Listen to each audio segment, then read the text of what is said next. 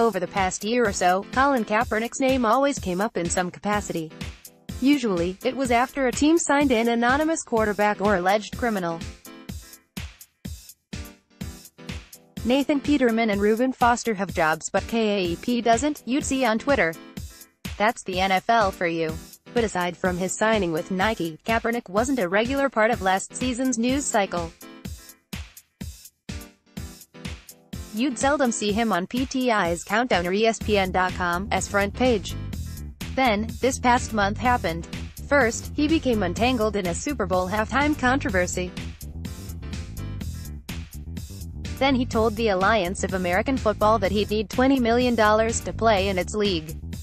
Then, he and the NFL reached a settlement in his collusion case against the league. Just like 2016 when Kaepernick began kneeling during the national anthem to protest police brutality, it was Kaep everywhere you looked. Here's a timeline, along with some thoughts. Jan. 14, 2019, after rappers Travis Scott and Big Boy were added to the Super Bowl halftime show, Kaepernick retweeted at Left Sent This, who wrote, "Selling out is a choice." This came on the same day that Kaep's girlfriend, Nessa, tweeted, "If you're with them, then you are definitely not with us," above a screenshot of Urban Dictionary's definition of sellout. One day later, Kaepernick retweeted radio host Ebro Darden, who profanely noted that Kaep did not approve of Scott agreeing to perform at the Super Bowl. To me, this is an unreasonable position. First, Big Boy is one of the most respected artists in hip-hop history and the antithesis to sellout. Former NFL defensive end Marcellus Wiley made this point on Fox Sports' Speak for Yourself, incredulous that Kaepernick could cast such aspersions. But even if this was Will Smith, when did Kaepernick become the arbiter of who can perform and who can't? If an artist declined a Super Bowl invitation to stand in solidarity with Kaepernick, that's fine. But for Kaep to blast someone for wanting to rap on the biggest stage in the world? That's not activism, it's bullying. Feb.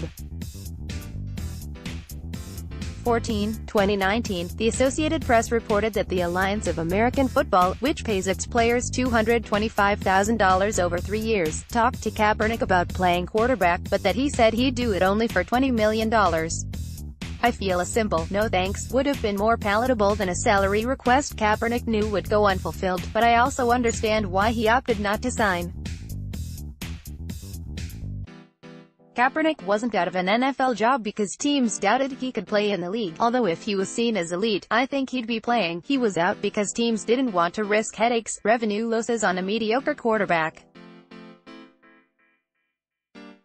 I've seen opinions out there that Kaep not taking an AAF gig proves he's more interested in martyrdom than he is playing football. I don't think that's the case. Kaepernick tearing up players in a developmental league wouldn't prove much, but an injury or poor showing would derail any chance he had at returning to the NFL. Like a projected #1 draft pick skipping the combine, this was probably the smart move. Feb. 15, 2019, it is announced that Kaepernick and the NFL reached a confidential settlement after he claimed that league owners had colluded to keep him out of a job. A little less than a year ago, I wrote about various media reactions to allegations that former Seahawks defensive lineman Michael Bennett had knocked over an elderly female security guard at the Super Bowl. The responses were predictable. People who disliked Bennett believed the accusations, and felt it confirmed his status as a bona fide jerk. People who liked Bennett were convinced it was a drummed-up charge made in response to his anti-police rhetoric.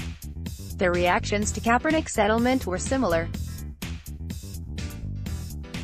Bleacher Report's Mike Freeman, an outspoken supporter of the quarterback, said sources thought Kaepernick received between $60 million and $80 million as part of the settlement, but had nobody on the record. Fox Sports' Jason Whitlock, an outspoken critic of the quarterback, said he thinks Kaepernick's desire to return to the NFL indicates he didn't get anywhere close to what he wanted in the settlement. This is the reality with Kaepernick. Love him or hate him, most people's minds are made up and impervious to persuasion. The truth, however, is that none of us knows which side won, and we might never find out. February 20, 2019 and on, we have no idea. I think in most NFL owners' fantasies, Kaepernick would have played in the AAF, stunk up the league and proven himself unworthy of the next level. Not because they're all necessarily unsympathetic to anything Kaepernick believes in, but because life is easier for them when he's not a story. NFL television ratings were up 5% last season from 2017, the Associated Press reported, and the league nearly doubled its streaming viewership. This was due to several factors, including increased scoring, electrifying new stars such as Patrick Mahomes, and healthy quarterbacks. But I don't think you can discount the fact that politics faded from the plot lines. Instances of players kneeling during the national anthem were sparse and given little attention. KAEP wasn't a regular subject of conversation. But with the collusion case settled, owners will be tasked with a business dilemma if Kaepernick still has the ability to help a team, offer him a job and risk alienating some fans, or deny him a job and risk infuriating players, other fans and media members. Tens of millions of Americans disagree with each other about Kaepernick's stances and approach to activism.